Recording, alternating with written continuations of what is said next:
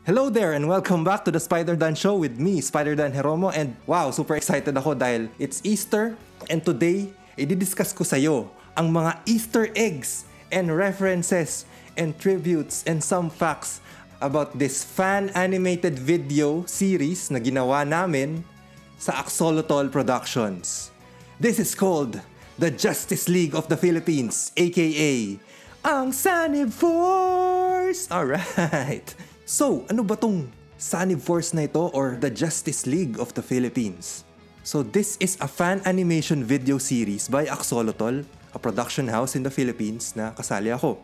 It simply answers, bakit wala pang parang Justice League or Avengers ang mga Pinoy superheroes?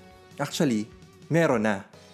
Nagkaroon na ng maraming mga attempts at ito ay fan video lamang na tinatry ding sagutin yung tanong na yon. Okay, so sige, panoorin natin.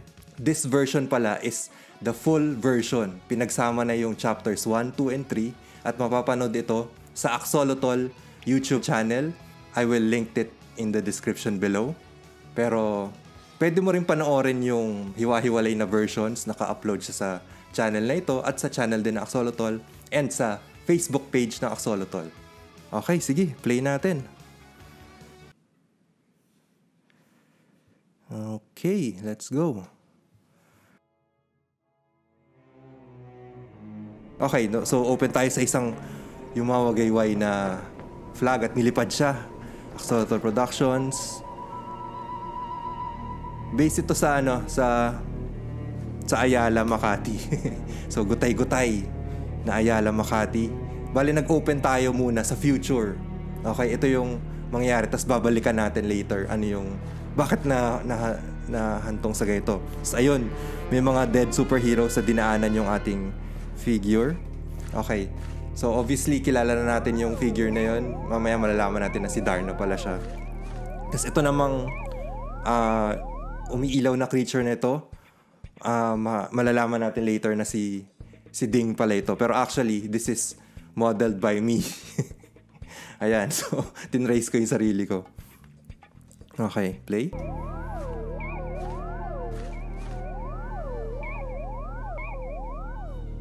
Ikaw, anong ginagawa mo dito? Ang kapal na mukha mo magpakita dito. Okay, so this is voiced by Eureka de la Cruz, ang animator din natin for Sanib Force. At member din siya ng Axolotl. So si Eureka, binase niya ang kanyang voice sa boses ni Angel Locsin. So that's one Darna. Yung attempt namin with the face is gayahin yung mukha naman ni Vilma Santos. So kung mapapansin mo yung mga Darna ni Vilma Santos, natatakpan yung tenga. So mas parang mas bonnet siya versus helmet. So nakatakip yung tenga tapos diretso yung buhok. Hindi kagaya yung ibang versions, nakita mo yung tenga tapos parang helmet. And then her costume is a one piece. Kung mapapansin mo, merong, 'di ba, normally kita yung chan. So two piece dapat. So may top, may bottom. Tapos yung colors niya iba din. Ano yung costume na ito? Ito ay based on the costume of Miss Sharon Cuneta naman sa movie na Captain Barbell 1986. So kasi ito yung movie kung saan nag-crossover si Captain Barbell at si Darna. So parang ang saya gawan ng tribute na dito kasi magkikita rin sila eh. So gawa natin ng ganong costume siya. Ngayon nakasaklay si Darna. Okay, meron siyang crutch. Siya ay pilay sa mga versions naman ni Marian Rivera, pero yung saklay niya nasa kabilang side. Dito yung crutch ng Darna na ito na based naman sa Vilma Santos na Darna, pero specifically Darna from Darna and the Planet Women. So pilay yung Narda doon. So somehow parang pinapakita dito na nawala na rin siya ng powers. Parang ganon. Okay, so galit na galit siya kay Ding. Panoorin natin. Kasalanan mo ito lahat. Hindi na dapat kami nakinig sa'yo. I'm so sorry. I'm so sorry. Sorry. Ngayon wala nang pag-asa. Sinira mo. Kasalanan mo ito lahat. Hindi na dapat tayo nagrupo-grupo. Ate, please. Tawarin mo ako. Kasalanan mo to. Kasalanan mo to, Ding! Ate!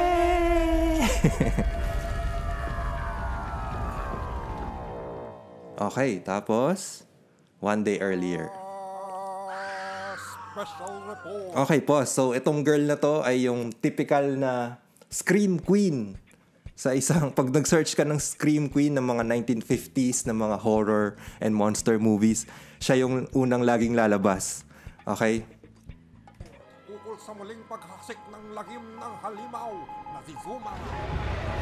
Nasaan ang mga bayani natin? Si Zuma naman ay isang creation ni Jim Fernandez, although sa ngayon background character pa lang siya. Tama, kailangan natin sila. Ang mga bayani eh. Kailangan nilang lahat na magsanib puwersa bago pa magkihuli ang lahat. Nagtataka din ba kayo kung bakit hindi pa rin sila nagsasanib? Si Eureka ulit yung nag-boses nito. Halimaw na si Zuma. Namumutawi na ang opinyong ito. Ang pagkakaroon ng isang force for good ika nga na ating maaasahan na kumontra sa pagsasanib ng mga forces of evil. Na, sa tingin ng reporter na ito, ay hindi na kinakaya ng ating mga pulis. Police Chief, kaya niyo pa ba? So, mamaya mare-reveal natin kung kanino based yung itsura ng police chief na ito. Okay? So, parang meron tayong hint na nilagay. Pero, bukod doon, yung pagiging hindi kaya ng kapulisan is a trope of the superhero genre. So, kung mapapansin mo, kunwari, sila Commissioner Gordon and sila Chief O'Hara doon sa lumang 60s na Batman Adam West na series, parang kailangan na na hindi kaya or hindi magaling, so to speak, ang mga police para may purpose ang pagkakaroon ng mga superheroes. Kasi kung magaling sila, hindi na kailangan ng superheroes. Or a threat na mas mataas pa na hindi na kaya ng kapulisan, so to speak. Parang gano'n. So trope itong nilalagay natin dito. Kaya naman namin yan. Tayo sa ating mga kapulisan. Pero, this just in. Ginawa Just na po in. nila. Opo, sila po ay nagsanib. They have finally joined together into a force to fight for truth, justice, and peace for all of the Philippines. So, yung truth, justice, and peace. Pero, for all mankind naman is a blurb from the opening of Super Friends. So, they fight for truth, justice, and peace for all mankind. Diba? So, tribute naman ito doon. The Super Alliance of National Invincible Beings. Okay, so itong 4 na logos na ito is creation naman ni Shine Santander na taga Axolotl din, obviously. She's also one of the animators, one of the artists. Tapos, parang inisip namin na, what if a corporate entity, mamaya kasi makikilala natin, may corporate entity na gustong tumulong sa mga superheroes, gusto silang pagsanibin. So, gumawa sila ng mga logo. So, parang typical for a corporate entity na lagi, logolize natin yan, gawa tayo ng mga logo. So, ito yung mga na-produce sila. Not necessarily match dun sa mismong character na pinagawa ng logo nito. Okay, play. This is the S.A.N.I.B Force! Okay, S.A.N.I.B Force. Base ito sa salitang S.A.N.I.B Puwersa, pero ginawang English yung puwersa, S.A.N.I.B Force. Tapos, nilagyan nila supposed to be ng S.A.N.I.B kasi uso sa mga Filipino entities yung acronym. Di ba? Sa barangay level pa lang or sa mga task force ng gobyerno, laging may mga ganito-ganyang pangalan. Yung pangalan pa lang na COMELEC, pangalan pa lang na ano pa ba? Lahat ng mga task force, lahat ng mga grupo-grupo ng mga organisasyon na Pilipino, meron silang laging acronym. Nauso din naman sa superhero genre in general. Particularly sa isang comics na ginawa ni Jim Lee called Wildcats. Pero yung CATS naman, ibig sabihin ng Covert Action Teams. So, di ba, uso din sa kanila yung meron palang secret pang ibig sabihin yung cats. So, sa atin yung S.A.N.I.B natin ay Super Alliance for National Invincible Beings. Nandito na ang S.A.N.I.B Force. Susuko na S.A.N.I.B Force. Lalaban ang S.A.N.I.B Force. Kompleto na sila. Okay, pause. Nga pala, this video naman, itong part na to ng video is hiniram natin sa opening credits ng original na Ultraman nung 1960s. National S.A.N.I.B Force, Invincible S.A.N.I.B Force, nagsanib na sila. S.A.N.I.B Force, the super alliance of national invincible beings, paid for by the Hardo Corporation. Nag-post ako, tapos magpo-post din sila mamaya sa video. Pero, ayan, so paid for by the Hardo Corporation. Lagi naman yan, pagka meron parang kunwari, actually sa mga kandidato, pagka tumatakbo sila, paid for by ganito, ganyan. So parang merong backer na company. Hindi ito ginastusan ng mismong grupo na lumalabas. Meron silang parang some group or some corporation na tumutulong sa kanila. Ayan, nag-post din sila.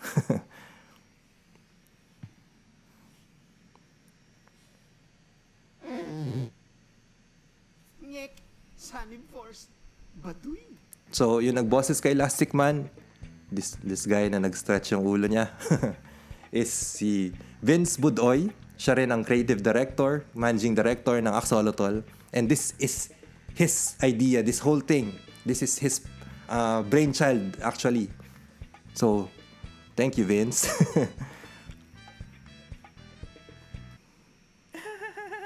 Siyempre po, ito ay name study pa lang.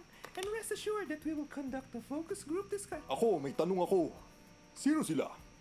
Akala ko mga national tayo. Hindi ko naman sila kilala. Okay, this guy is... binase ko yung boses niya sa certain journalist. Yung journalist na to, pag nagsasalita siya, straight naman siya magtagalog, pero pag nagsalita na siya ng English, kunwari, national, biglang nagiging English din yung accent ng word na yon. So, ang fascinating niya. And kudos to yung previous na gumanap kay Flash Bomba, si Luis Manzano. Iba yung atake niya. Nakikita ko kasi dito sa character na to, parang kailangan siya yung parang bombastic, almost mayabang na superhero. Parang he's overcompensating on something. Kasi isipin mo, lumaki yung dalawang kamay niya, lumaki yung dalawang paa niya. Baka may ibang hindi lumaki. Pero yun nakikita ko sa kanyang character. Tapos yun, una pa lang na linya niya, ang sama na kagad ng ugali niya sa mga katabi niya. And it's also a play on the Mars Ravelo characters na hindi kilala.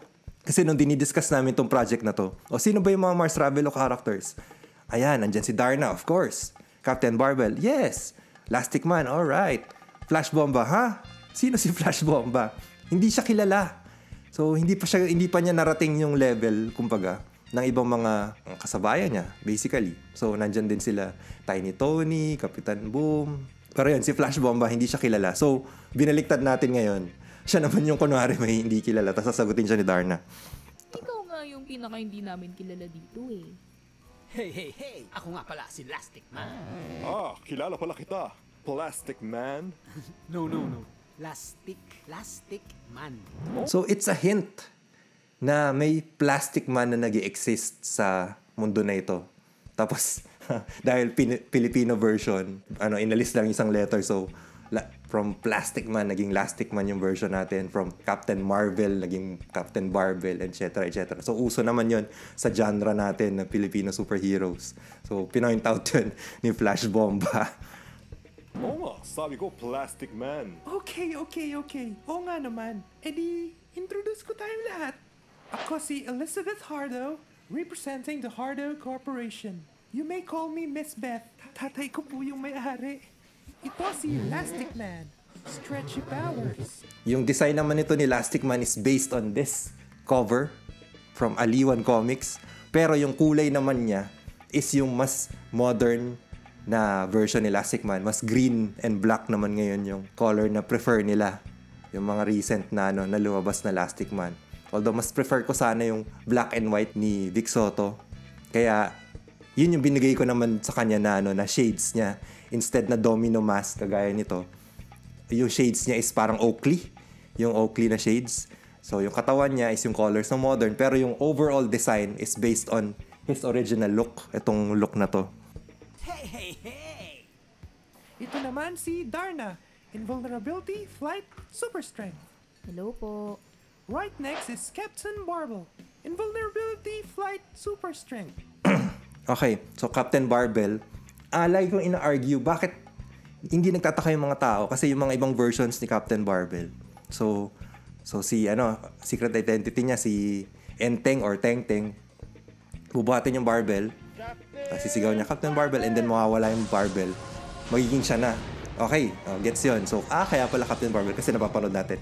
Pero yung mga tao sa mundo nila, hindi ba sila nagtataka, bakit Captain Barbell po yung pangalan niya? Wala naman po kayong hawak na barbell. So, pinahawak natin siya ng barbell. So, minsan, yung barbell na hawak niya, pwede niyang gawing weapon, pwede niyang ihagis, basta hawak niya. Tapos, pagka ganitong mga casual na sitwasyon, nakaupo lang, pwede niyang gawing parang fidget device, fidget spinner. And then, not necessarily fidget spinner, parang yung tipong meron kang minsan kaibigan or ka-opisina na mahilig magpaikot ng ballpen or kalaro mo sa basketball tapos lagi niyang pinapaikot yung bola sa daliri niya or kaklase mo tapos lagi niyang pinapaikot yung libro niya sa daliri niya.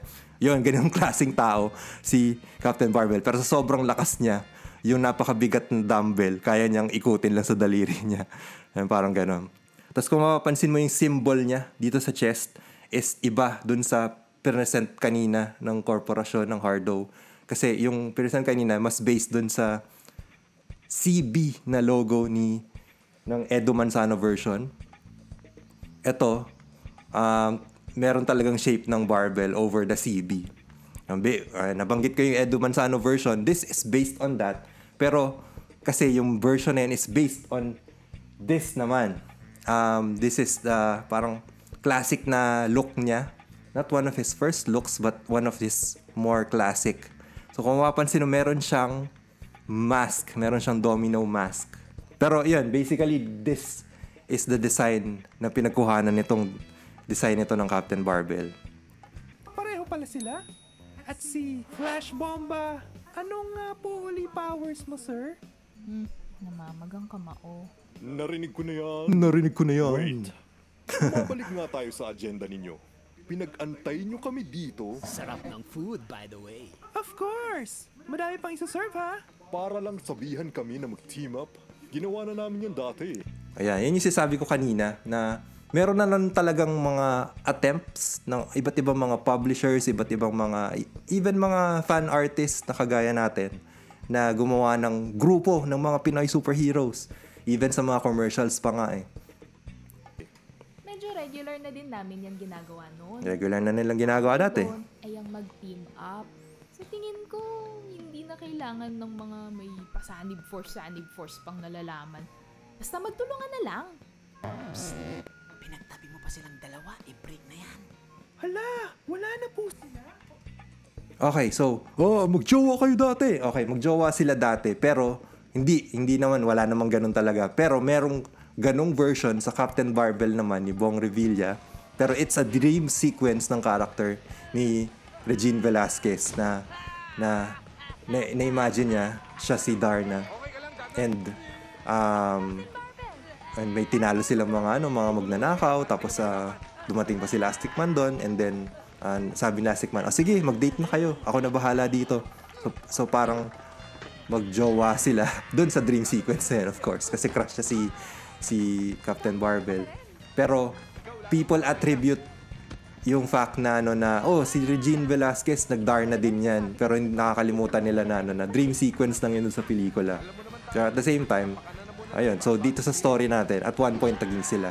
Parang callback na rin sa New 52 kung saan naging magjowa din si Superman at si Wonder Woman. Pero hindi naman natuloy. Siyempre si Lois Lane pa rin ang kay Superman, at si Steve Trevor naman pa rin ang kay Wonder Woman. So may ganun tayong callback dito. Naging magjowa sila dati.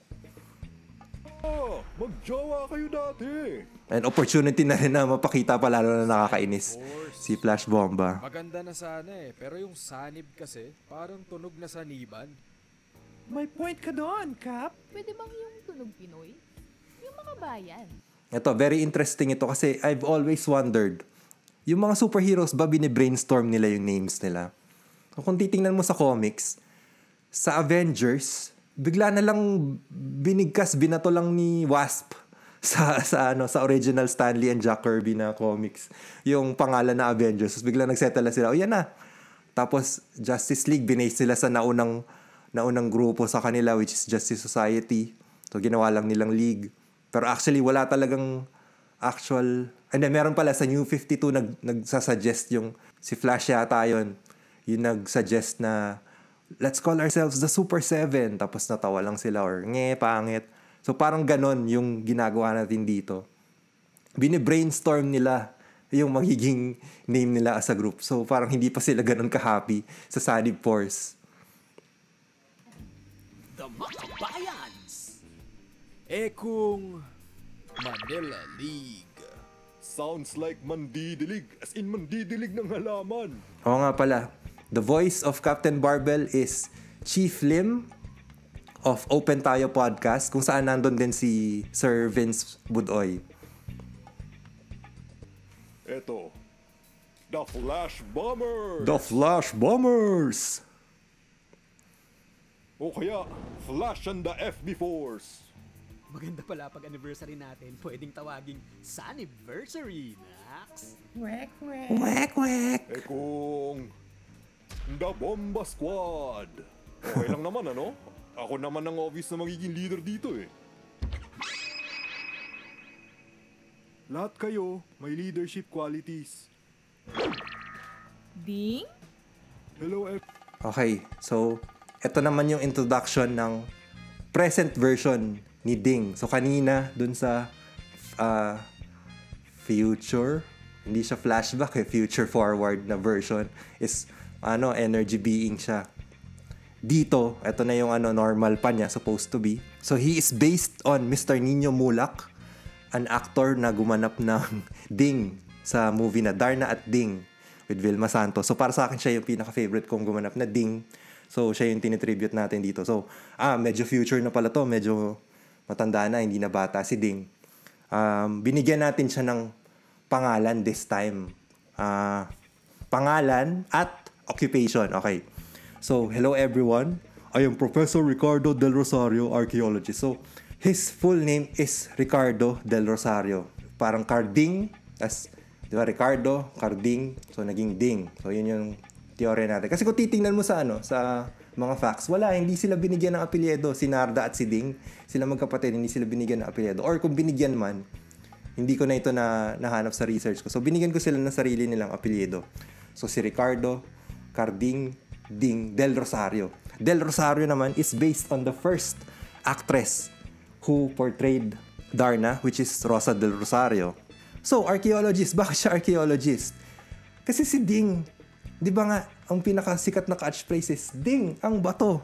So, he grew up holding the power of a superhero in his hands. Never niya namang nakukuha. Although, nakukuha niya minsan, may minsan na mga stories na si Ding naging superhero din. Siya yung lumunok ng bato or whatever. So, nakita namin na magandang growth or future ng kanyang character is magre-research pa siya ng iba pang mga bato na nakakapagbigay ng kapangyarihan. Kaya siya naging archaeologist.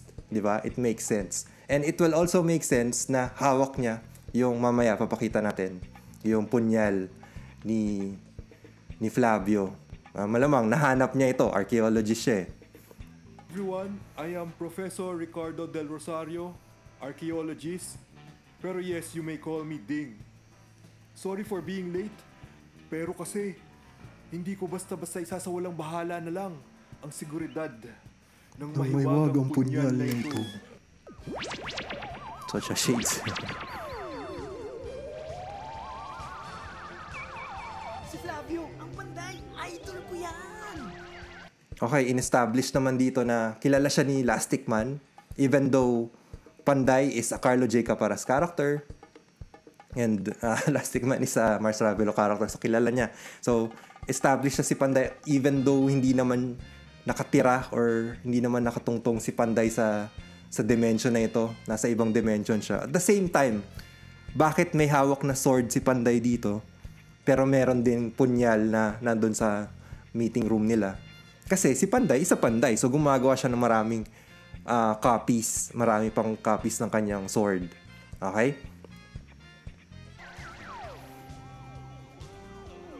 Hoy, ikaw. So, yung Hoy Ikaw, yan yung pinang-ending namin sa chapter 2.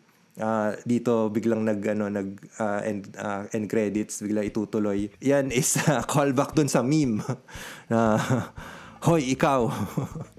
So isa sa mga pinakasikat na meme ni FPJ. So si Panday this time is also voiced by Vince Budoy. Makinig ka. Ako ang Panday. At ang dala ko ay isang masamang balita para sa mga kapwa kong bayani. Wala na tayong oras. Ang kasalukuyang pagsalakay dyan ni Zuma ay simula pa lang. Kailangan nating magtipon-tipon ng ating mga lakas at mahihiwagang mga talento sapagkat may nabibintong isang matinding pagpuso ng mga pwersa ni Lizardo mula sa kanyang dimensyon.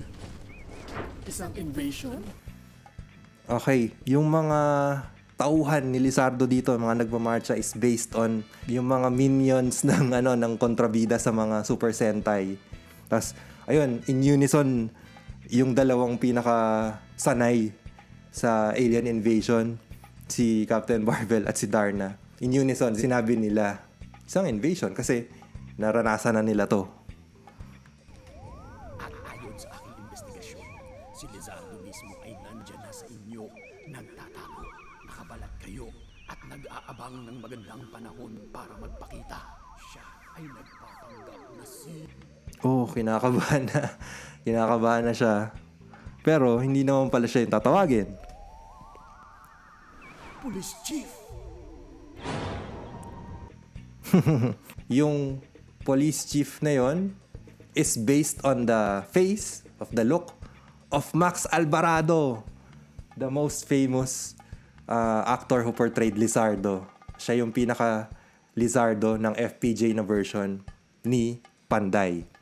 Okay, so ginawa natin na magkamukha sila kasi kumbaga red herring yon. Hindi naman talaga yan si Lizardo, pero kumbaga mali yung yung investigasyon ni Panday para din malito muna yung mga characters natin. Pero secretly, yan. Ayun, nandun talaga may masaya doon dahil hindi pa siya nabubuko. Asahan natin ang mga susunod ko pang mga mensahe. Hindi pa tapos ang laban. Ano sinabi niya? Hindi pa tapos ang laban. No? So, niya yun? Pelikula niya yun. Pelikula ni FPJ yun. Hindi pelikula ni Panday. Pero isa sa mga sikat na quotes din ni Fernando Po Jr. Hindi pa tapos ang laban. Dapat, yan yung pinalabas nyo kanina. Mas nakumbinsin nyo sana kami. Apologies, Kapitan. Pero hindi ito basta-bastang team up lang. Una, kailangan natin ng kumpanya na mag-i-sponsor sa atin. Kaya nandito si Miss Hardo.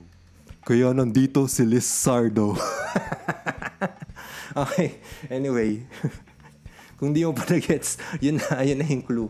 Anyway, so, kumbaga parang may rin to, trope din to sa mga ibang superhero stories. Na meron ba silang finance? Sinisweldohan ba sila? Sinong nagbe-maintain ng headquarters nila? Halimbawa, sinong nagko-control sa kanila? Sinong whatever.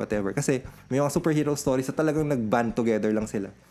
Tapos walang mga ganung mga backstory. So, meron naman marami mga superheroes. Kagaya nung nabanggit ko kanina na Wildcats, yan, meron talaga silang corporation na tumutulong sa kanila. Tapos, at one point, di ba, yung Avengers movies, nandiyan yung Shield. Tapos, ang maganda niyan, laging trope yun na masama pala yung corporation na tumutulong sa kanila. Meron palang hidden agenda and something, may mga ganon. Even sa Justice League sa comics, maraming mga ganyan na trope. Pangalawa, kailangan din nating magdagdag ng mga miyembro. Kayong apat, nakilala kong may matinding leadership skills. Okay, pause ko muna. Hindi ko na muna isa-isahin yung mga nakalagay sa litrato, pero kung ipopause mo, mapapansin mo yung kung sino na yung mga yan. Pero mamaya, total, papakita naman sila isa-isa mamaya. Pag-usapan natin kung sino itong mga supposed to be younger generation ng mga heroes na ito. Pero itong eksena na to, yung nakapalibot yung mga heroes, tapos yung future nilang supposed to be i-recruit is tinitingnan nila, bine-brainstorm nila, pinag-aaralan nila sa isang round table, tapos nakakalat yung mga litrato, is a superhero trope sa comics din. In particular sa Justice League of America ni Brad Meltzer. Ginamit niya yan. Pero alam ko meron pang mga earlier na versions nitong eksena na to. Ayun. So parang, talaga kailangan nyo pang i-print out yung mga mukha nila tapos katingnan. Hindi nyo lang tingnan sa sa computer or wherever or ilista na lang yung pangalan. Kailangan nakikita nila yung mukha ng mga i-recruit nila para tayo as an audience or as a reader ng comics, nakikita din natin, uy, ito yung mga i-recruit nila. Ang magiging trainers at mentors ng mga ito. Kayo ang maghahanda sa kanila na harapin ang hukbo ni Lizardo. Naku, mga bagito. Babysitter pala ang hanap mo. Babysitter. May ground ba tong Silya? So ito na yung reveal. Ito na talaga yung istorya. Ito talaga yung buong point.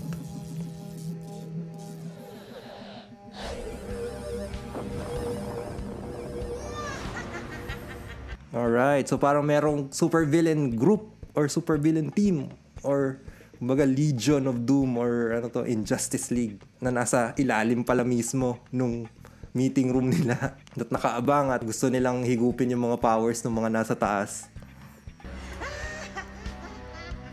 The first phase of our master plan is underway. Soon we can now gather the Xer's energies as they convene in one place. So, this is voiced naman by Miss Gab Navarro. So, she's also one of the creative directors sa Deus Ex Machina na kasama din ng Axolotl. Pero yung drawing na ito is ako ulit. So, sa akin siya naka-base. All we need is to gather them all and make them more emotional so they can emit their energies onto the energy absorber. Ito naman, obviously, kabayo siya na supervillain na nagsasalita. So, parang tikbalang. Tikbalang? Sino bang hero na may kinalaman yung origin niya sa mga tikbalang? Okay. So, si Flash Bomba, may tikbalang sa origin niya. So, is this guy connected to that? They will unknowingly give their powers to us. And with these gathered powers, we will crush them.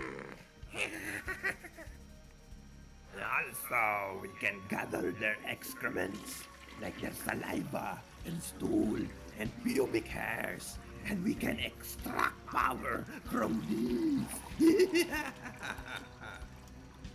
Kadiri! I love it! Okay. So, yun yung meme. Yung meme na si Max Lord sa Wonder Woman. Ito naman ay binaboses din ni Gab Navarro. At saka may nagtatagalog ba dito? Manonosebleed ako sa inyo eh. Siyempre English pag may meeting. Para formal tayo. Tsaka dinadocument ko ito. Baka pwedeng magamit. Anyway, that is all. We shall wait for them to eventually gather their numbers. As the old saying goes, the more, the merrier.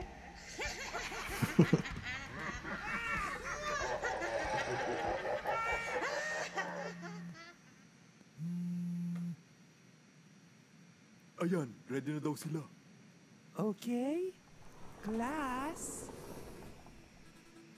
is in session. Okay, isa-isahin natin ang mga heroes na ito. From left to right tayo, si Varga is a Mars Ravelo character. Katabi naman niya is si Hammerman sa show na Victor Magtanggol. Katabi naman niya is si Gagamboy from the movie Gagamboy.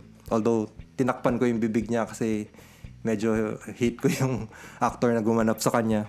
Pero cool naman yung character, so included siya dito. Next naman dito is si Environman from Malaking Munti Foundation. At ang kasama niyang sidekick niya ay si Kalaman. Yung katabi naman ni Environman ay si Tobor. Obviously, Tobor, kabaliktaran ng robot. Next naman is si Fantastic Man na ginanap ni Vic Soto sa movie of the same name, Fantastic Man. Next naman, ang katabi niya ay si Volta na ginanap ni A.K.A. de las Alas sa movie of the same name, si Volta. Katabi naman ni Volta ay si Supagong from Wonder Borders Viral Crisis. Tapos right next to him is si Computer Man na ginanap ni Eric Kison. Katabi naman ni Computer Man is si Kidlat. So maraming Kidlat na name sa Pinoy superheroes. May mga Kapitan Kidlat. Pero yung Kidlat na pinili ko ay yung version naman ni Derek Ramsey. Katabi naman ng Kidlat is si Super Blag, a Superman character na lumalabas sa funny comics, pero obese siya, pero Superman siya, di ba? Ang galing. So, sobrang idol ko to nung bata ako, si Super Blag. Tas right next to him is si Dragona, another Mars Ravelo character. Katabi naman ni Dragona ay si Bagwis, na ginanap ni Chuck Perez sa pelikulang Bagwis. So itong character na to nauna pa sa Mulawin kasi this was in the 90s, tama ba? Kasi bata pa ako nito eh. Katabi naman ni Bagwis is another funny comics superheroine naman na si Tinay Pinay. Tapos katabi naman niya ay si Super Ma'am na ginanap ni Marian Rivera sa isang TV show. Right next to Super Ma'am ay si Rubberman na ginanap naman ni Michael V.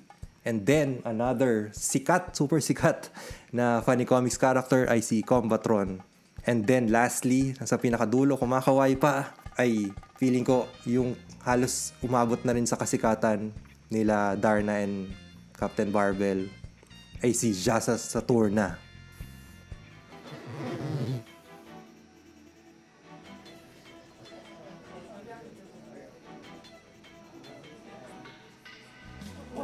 Oh no! So ayan, ito na nga yung storya, ito na nga yung buong point ng storya.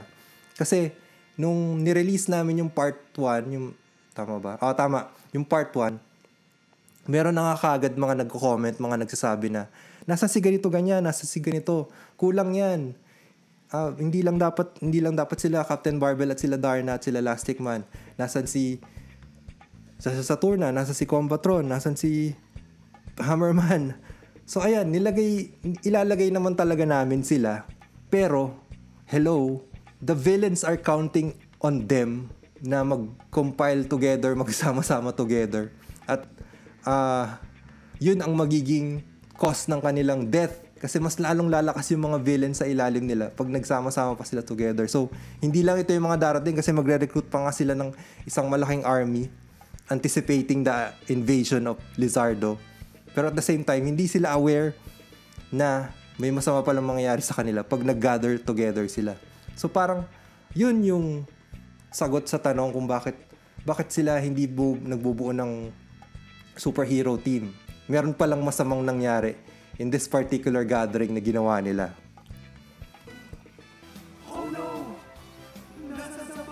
Ayan. So binalikan natin yung opening kung saan nakahandusay sila lahat sa isang sira-sirang city. So nga pala, itong kantang to, yung idea dito is yung parang sa ending ng 60s na Batman series ni Adam West, kung saan tuwing mag-ending, tuwing magkakaroon ng cliffhanger, magvo-voice over yung voice over. Sabi niya, "Oh no, what's gonna happen to Batman and Robin? Is this the last? Are they gonna die? Something. Find out in next time, same bat channel." Ganon. Diba? So, isip namin, what if gawin natin siyang kanta? Kasi sa ending siya nilagay, so parang closing theme siya. Pero dinedescribe din ano yung mga masamang mangyayari at paano nila tumalulusutan, parang ganon. So, yun yung idea for this song.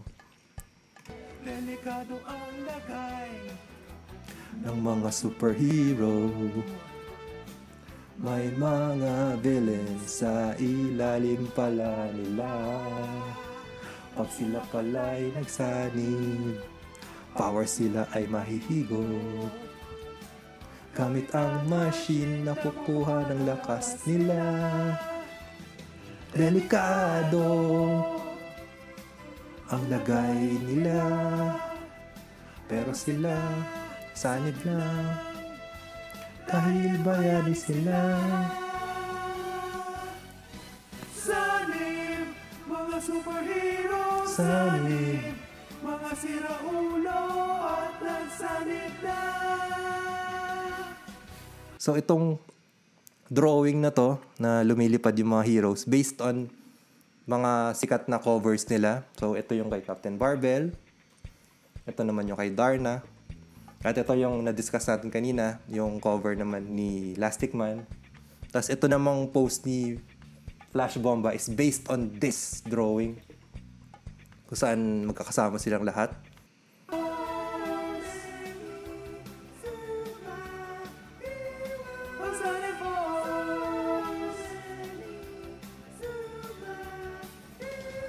Itutuloy. So, never natatapos ang storya ng mga superheroes. Laging to be continued yan. Kaya nga, the never-ending battle, di ba? So, abangan natin yung mga susunod pang mga mangyayari dito sa mga heroes natin. Ano pa kaya mangyayari sa kanila? Dadami pa ba yung roster nila? Anong gagawin ng mga supervillains na nahigop nilang mga powers? So, ayan po. Ito po ang aming superhero animated fan video series na Justice League of the Philippines, A.K.A. S.A.N.I.B Force. Abangan natin yung mga susunod pang mga episodes. Naway na-enjoy mo ang storya. At kung gusto mong panoorin itong version na to kung saan magkakabit na yung chapters 1, 2, 3, just go to the link na nilagay ko sa ilalim or simply visit the Axolotl PH YouTube channel. Salamat sa iyong panonood. And if you like this video, please don't forget to hit the like button. And if you wanna know more about my videos, please do subscribe and click on the bell so you won't miss a thing. So muli, ito si SpiderDan Geromo at salamat sa iyong pagsama sa akin sa pag-discuss ko ng mga Easter eggs, references, tributes, and other facts about Justice League of the Philippines, A.K.A. S.A.N.I.B Force. Hanggang sa muli!